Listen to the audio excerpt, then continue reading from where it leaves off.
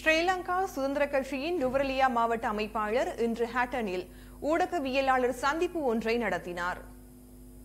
ரணில் விக்ரமசிங்க அவர்களுக்கு வக்காலத்து வாங்குவதற்காக நீங்கள் நீதிமன்றம் சென்று இந்த பார்லமென்றம் கலைக்கப்பட்டமைக்கு எதிராக நீங்கள் வழக்கு தாக்கல் செய்வதில் நீங்கள் முனைப்புடன் செயற்பட்டு வந்திருக்கிறீர்கள் என்பதை நாங்கள் அறிகின்றோம். இவ்வாறு செயற்பட்ட நீங்கள் ஏன் இந்த 3.5 வருட காலப்பகுதி எதிரணியிலே அமர்ந்து கொண்டு எதிர்க்கட்சி தலைவராக இருந்து கொண்டு நீதிமன்றத்திற்கு ஏன் சென்று வழக்கு தாக்கல் செய்ய முடியாது?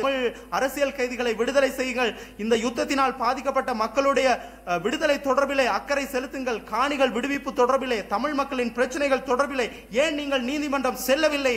அரசாங்கத்துக்கு எதிராக அல்லது ஜனாதிபதிக்கு எதிராக அல்லது பிரதமருக்கு எதிராக ஏன் நீங்கள் நீதிமன்றம் சென்று வழக்கு தாக்கல் செய்யவில்லை என்று நினைக்கின்றீர்கள்? பாராளுமன்றத்திற்கு வந்து உங்களுடைய சுயலாபம், சுய அந்தஸ்து, சுய கௌரவத்தை தக்க வைத்துக் கொண்டு உங்களுக்கு தேவையான வரப்பிரசாதங்களை எதிரணியில் அமர்ந்து கொண்டு பின்புறமாக முன்னாள் பிரதமர் ரணில் விக்ரமசிங்க குழுவினருக்கு நீங்கள் ஒத்தாசை நல்கி அவரிடத்தில் சகல வரப்பிரசாதங்களையும் பெற்று இதுவரை காலம் வந்திருக்கின்றீர்கள் என்பதை தெளிவாக புலம்படுகிறது.